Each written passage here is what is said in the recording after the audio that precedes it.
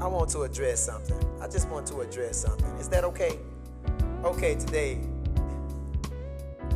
I want to talk about this first British slave ship to reach the Americas. Wonder what the name was called of it. The first British slave ship to reach the Americas was called the Good Jesus, y'all. Yes, it was called the Good Jesus, believe it or not. And let's see about this guy that is called Sir John Hawkins. You know what I'm saying? Might as well say he was the first slave ship captain to bring the Africans to the Americas. Hawkins was a religious gentleman, so he said, and he insisted that his crew serve the Most High daily and love one another. His ship was ironically called the Good Jesus. We already know that name is a Greek pagan name.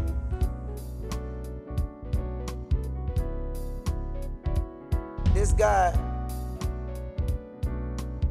he left the shores of his native England for Africa in October 1562, and he arrived at Sierra Leone in a short time, and he had 300 blacks in his possession.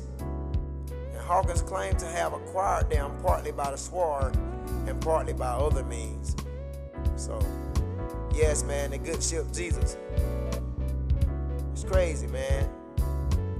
And this was the first British ship, a slave ship at that, to arrive in the Americas with multiple slaves upon it.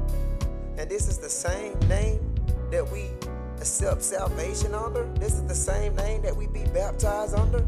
This is the same name that we are so-called casting out demons in. This is the same name that we're prophesying in. Get it right, y'all. Wake up, man. This is madness. This is madness, man. And like I said, Sir John Hawkins was a cousin of Sir Francis Drake. He was granted permission from Queen Elizabeth. For his first voyage in 1562, he was allowed to carry Africans to the Americas with their own free consent, and they agreed to this condition. Hawkins had a reputation, man, for being a religious man who would require his crew to serve the Most High daily, to love one another. But like I said, man, this man was wishy-washy, y'all. Sir John Hawkins, a bound slave, adorned John Hawkins' coat of arms off the coast of Africa near Sierra Leone. Hawkins captured 300 to 500 slaves, man, mostly by plundering Portuguese ships, but also through violence off the coast of Africa. Violence, man. He used violence to capture these slaves. You know, promising the Africans free land and riches in the New World. You know, he sold most of the slaves in what is now known as the Dominican Republic. He returned home with a profit of ships laden with ivory, hides, and sugar.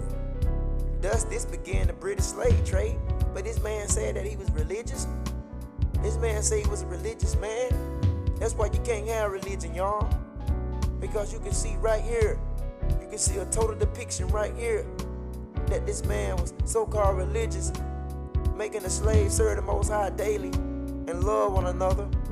But then he turned around, capturing 300 to 500 slaves, plundering Portuguese ships, and using violence, man. Using violence to terrify these slaves, promising the Africans free land and riches in a new world. Come on, y'all. Stop this madness, man. Get out of here with this, man.